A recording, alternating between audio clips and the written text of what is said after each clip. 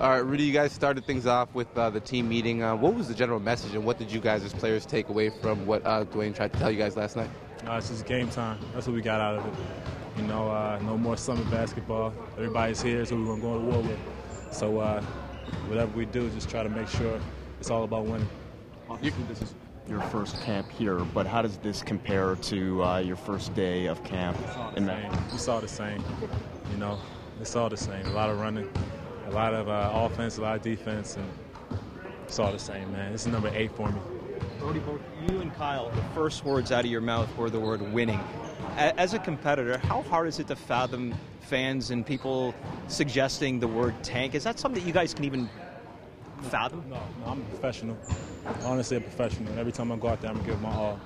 And to even hear tank, it makes me sick in my stomach, to be honest with you.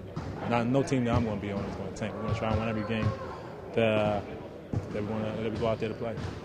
How nice is it to get a full camp now? I mean, when you get traded mid-season, there's always that adjustment period, but now you've got all this. It means a lot, man. Just to be with the guys. You know, obviously last year, you know, we kind of learned on the roll. You know, a lot of things that we learned was just on the court. But it gives me a chance to actually learn together with the rest of the guys and some of the newer guys, the offenses, the ins and outs of it, defensive strategies, and you know, just being teammates.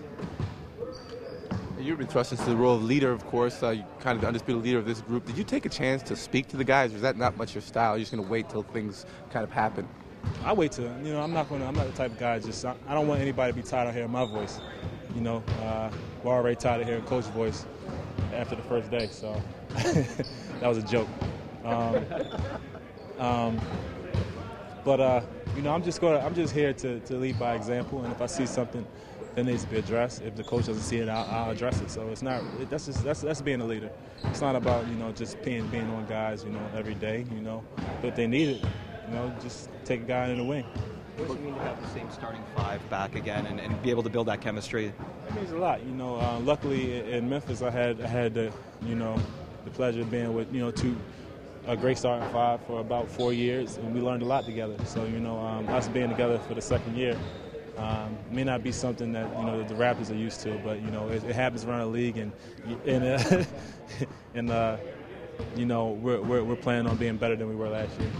Coach has talked about recommitting to defense this year. How much of a focus was that on day one?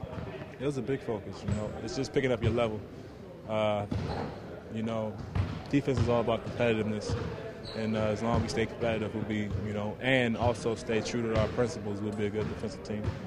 We heard you mention the 20 pounds of muscle yesterday, but we got a chance to see you on the court today. You look significantly bigger. How do you feel running out there? I feel great, man. I feel great. We're running a lot. I hope I don't lose it.